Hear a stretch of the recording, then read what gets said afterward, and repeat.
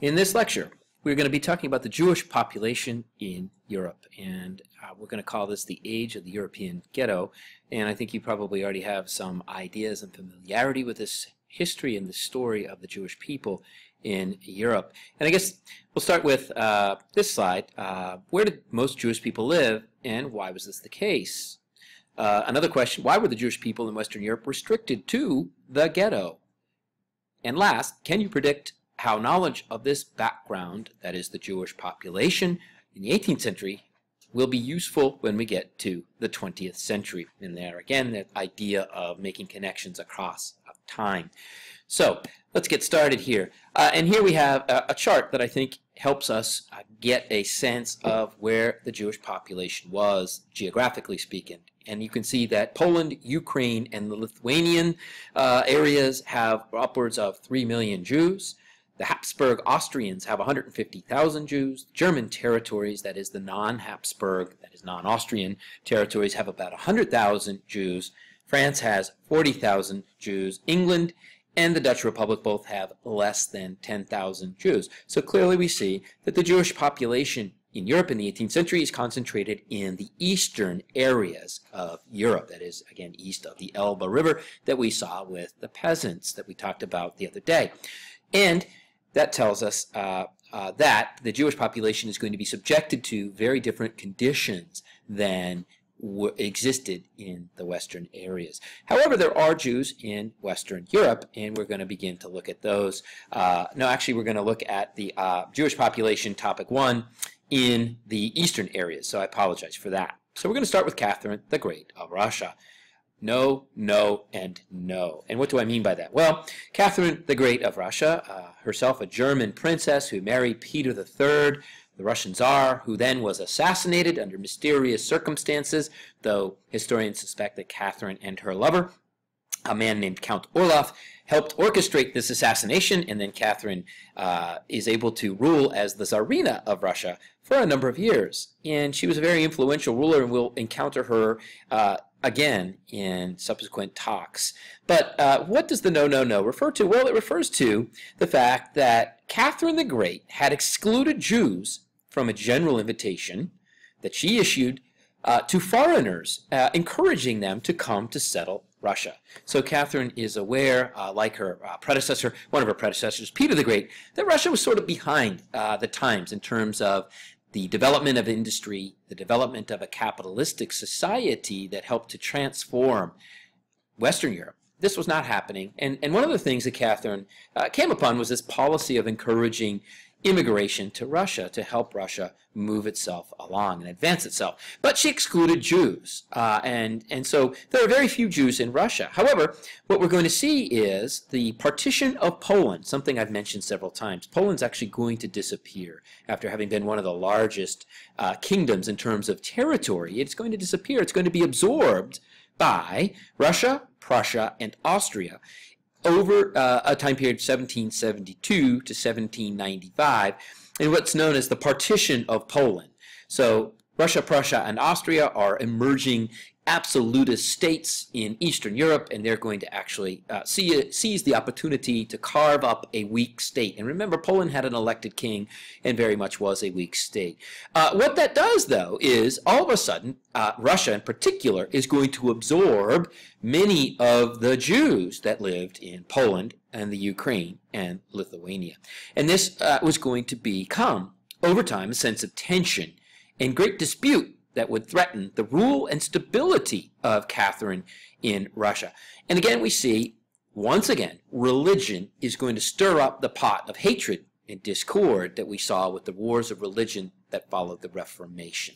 So that's topic number 1, Jews in Russia now. Topic number 2, what was it like for Jews living in Europe? In other words, what rights and privileges did Jewish people enjoy? And it would seem that Jews living in Europe did not have or enjoy the same rights and privileges as Christians, unless an enlightened monarch specifically granted Jews such rights, which did happen on occasion, but that was not the general rule. And why would monarchs, especially ones that claim to be enlightened, now we haven't studied the Enlightenment yet, we're about to get to it, but the Enlightenment preached toleration and the extension of rights that derive from natural law, why would these rights be denied to Jews? And this is an age-old question, and it's not easily answered. But certainly over the 1,500 years of European history, we see that Jews have always been the target of resentment, of misunderstanding, of isolation, of expulsion, and just generally speaking, unfair treatment because of their religion. And here you see a Jewish man in his workshop at home performing some kind of scientific investigations. And that is to remind us that Jews actually contributed when they could and where they could a great deal to European society, despite the fact that they were not going to be treated equally. In fact, Jews were often considered by European nations and their leaders to be resident aliens. Resident aliens. And I don't know if that sounds familiar to you with today's discussion of immigrants, both in Europe and in the United States, that we have these aliens that, and we talk about illegal aliens in the United States in particular. Well, Jews that lived in Europe, and at least in Western Europe and in Russia as well, in Eastern Europe, were considered resident aliens. And they could be deported at any time if the monarch felt that it was in the national interest to do so. So monarchs and emperors, empresses had the ability to enact policies that would remove these resident aliens if they felt that the nation's interests were at stake. Keep that in mind. As I said, how does this history help us understand the 20th century? Keep that in mind. The other thing we're going to look at is the idea that Jews were considered by laws and by custom, normative custom, to be socially and religiously and culturally inferior to Christians. Let me repeat that. By law and by custom, the norms, that is, that govern human societies, considered Jewish people to be inferior socially, religiously, and culturally. And that meant that Jewish people were going to be excluded from active participation in political life and in the institutions of these emerging states. Think about the great bureaucracy in France or in England with the parliamentary system, or the bureaucracies that begin to grow in Prussia, and especially in Prussia, the military, and in Austria and in Russia as well. Jews are simply going to be barred from participating.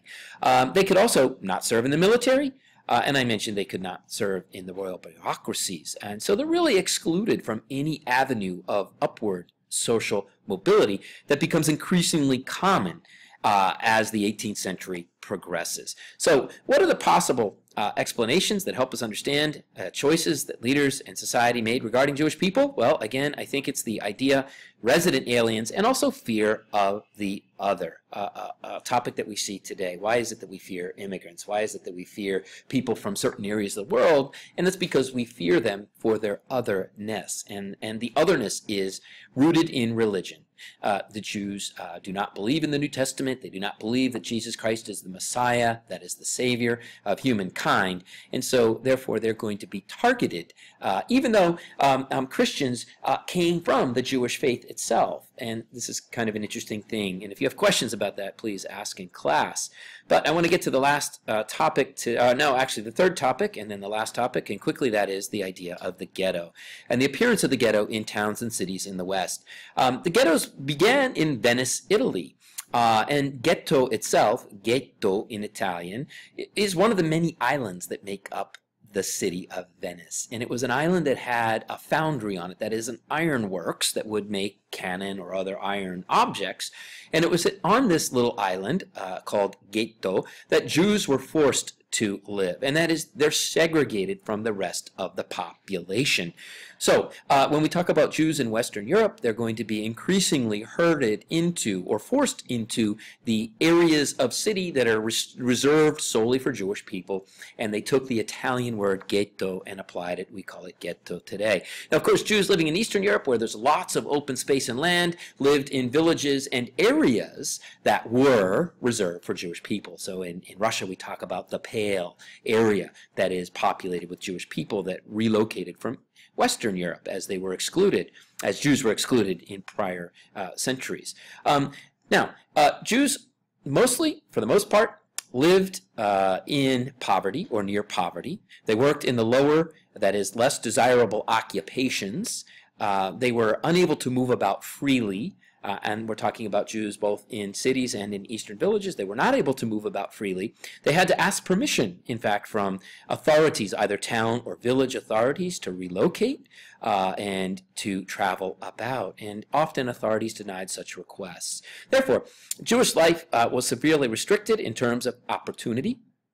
And in response, Jewish communities became very tight-knit, almost like the peasant communities, very tight-knit support groups. They worked as a group, as a body, to help protect and preserve their identity. They were also very suspicious of outsiders, naturally, just as peasants were. They were suspicious of political authority. Oh, I wonder why. Well, because authorities had so mistreated them and not granted them recognition and the same rights as Christians. And this really, this idea that the Jewish communities become very tight-knit and that is closed and suspicious of outsiders really reinforces the Christian notion that Jews, in fact, were different. And really, how fair is that? So there's this perpetuation of the idea that becomes the myth that exists in European society from very early on all the way through the 20th century, as I said at the beginning of this lecture. So that's something to continue. And here in this picture you can see in one of the towns of Europe, I don't know which one, but you can see the Jewish ghetto or ghetto that was reserved for Jews and Jewish businesses and shops, etc. The last thing we're going to look at, Jewish contributions. And there were several families that did emerge out of the 17th century merchant revolution that amassed a great deal of wealth, which then they used to form and found banks. And then as bankers and financiers, they were able to loan large sums of money to monarchs and governments to finance various projects in the 18th and 19th century. And these various projects inevitably revolved around war, that is, creating vast armies and arming them, equipping them to then go and fight these wars that were quite frequent in the 18th century and in the beginning part of the 19th century. And one of the most famous, but now forgotten, was Samuel Oppenheimer, who helped finance the Habsburg Wars, the Austrian Habsburgs, against the Ottoman Turks. And in fact, the Habsburgs are able to defeat the Ottoman Turks, and it led to the surrender of the Ottoman Turks in the 1699 Treaty of Karlowitz, and allowed Austria to expand into Hungary and to secure its southern borders from the Turkish menace, if you will. So there's another family that you should look up, and we will look up and talk about, and that's the Rothschild family that came out of Germany and was able to become one of the wealthiest families, in fact, in all of Europe, creating a banking network that rivaled the Medici network of the Renaissance in the 15th century. So the contributions of Jewish people were there, far and few between at this time, though they will begin to grow and evolve and become more and more part of European nations as those nations begin to solidify, in particular in Germany and Austria and other areas of Europe, Eastern Europe, that is. Okay, so with that, we're done with this lecture, and if you have any questions, please write them down, and hopefully you can begin to see the information and background knowledge of Jewish people in the 18th century will help us better understand the history of the 20th century, and I really mean the rise of Nazi Germany and then the ultimate Holocaust, the terrible history of that time period. And I hope this helps us in that regard. So, thank you very much.